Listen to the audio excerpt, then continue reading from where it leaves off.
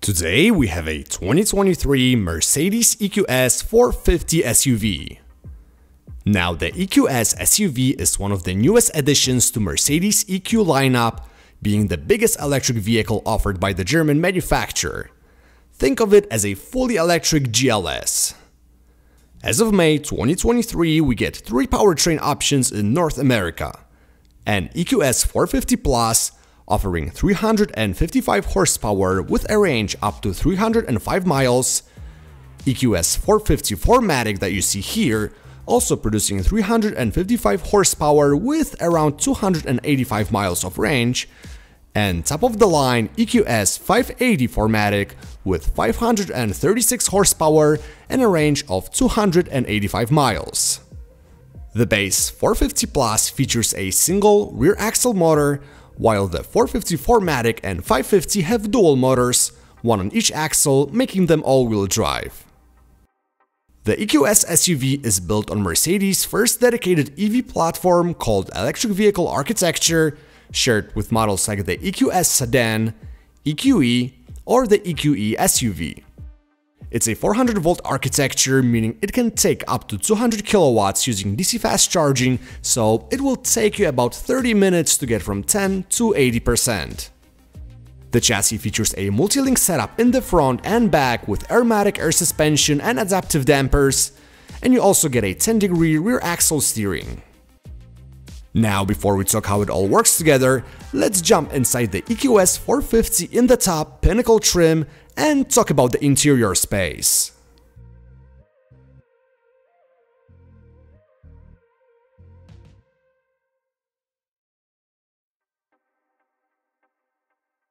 Just as expected from a Mercedes, the interior of the EQS SUV is amazing. It's all about luxury and a unique experience, and everything you interact with or touch feels premium. You get a great mix of high-quality materials including suede, real leather, or aluminum, and everything is well put together.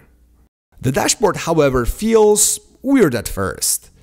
It's positioned relatively high and, in the case of my tester, is dominated by 3 displays, or as Mercedes calls it, the hyperscreen, totaling 56 inches. The first display is a highly customizable gauge cluster, allowing you to change the design of your gauges, show driver assist information, or display a full screen map. In the middle, you have a 17.7-inch touchscreen with haptic feedback controlling relatively user-friendly infotainment system, and the front passenger gets a 12.3-inch display which can stream videos or control cars multimedia. Don't ask me why it's there. The standard Burmester 3D audio system with Dolby Atmos offers a phenomenal sound quality at all volume levels, no matter what type of music you're listening to, and you have different DSP modes to choose from. The multi-contour front seats with massage, standard on the Pinnacle trim, are excellent. They're extremely comfortable with lots of padding and offer good adjustability with decent support. Now, moving to the back, the EQS SUV, being built on a dedicated EV platform, has plenty of room. The $2,000 executive rear seat package that my tester was equipped with adds squishy neck pillows, a tablet, heated seats, and a wireless phone charger, and for additional $1,250, you can get a third row of seats. Alright, so that was the interior of the Mercedes EQS SUV.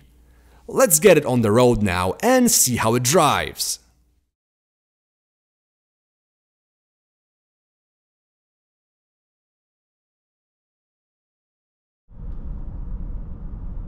The best term to associate the EQS SUV with is serenity. If you're looking for a sporty electric SUV, I'm sorry to disappoint you. That car isn't one.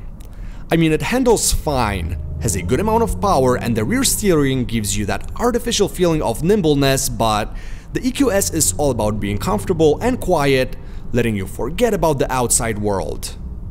The ride quality is phenomenal thanks to standard air springs and adaptive dampers, and since the EQS SUV is an electric vehicle, there's no NVH from the powertrain. However, there is some room for improvement in the drivetrain area, mainly in terms of calibration.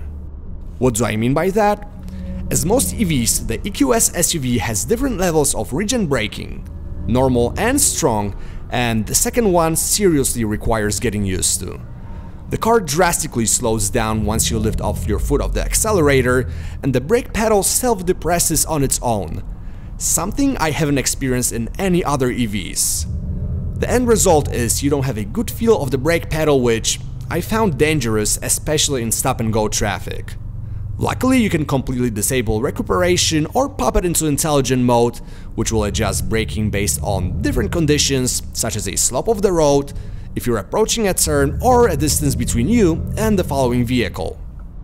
Now, when it comes to driver assist features, the EQS SUV is loaded with standard safety features, including an automatic braking with pedestrian detection, adaptive cruise control with curve adaptation and automatic lane changing, active blind spot monitoring and lane keeping assist with automatic steering, evasive steering assist, front and rear cross traffic alert with automatic braking, matrix LED headlights which in certain situations project warnings or information on the road ahead of you, front and rear parking sensors with a 360-degree camera, or an active emergency stop assist which can completely stop the car if the driver is unresponsive.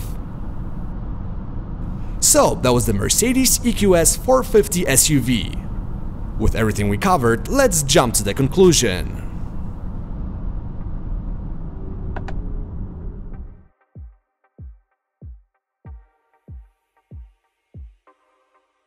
The Mercedes EQS SUV is what you expect a luxury electric SUV to be. Spacious, stylish, which might be debatable, but let's say it looks good. Super comfortable and very technologically advanced, but I do have one gripe with it, and it's the powertrain. The competitors such as a BMW iX, Rivian R1S or a Tesla Model X have better tuned drivetrains and offer more than 300 miles of range, while the EQS 450 4MATIC SUV gets 285 miles. On a good day.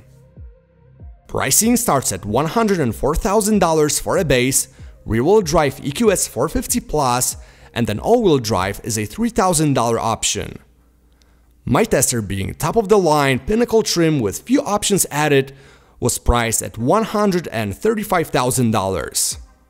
It's worth noting that the EQS SUV comes with a 4-year, 50,000-mile bumper-to-bumper warranty and a 10-year, 155,000-mile warranty for the battery pack.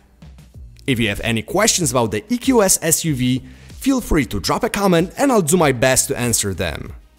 Thanks so much for watching, and I'll catch you later.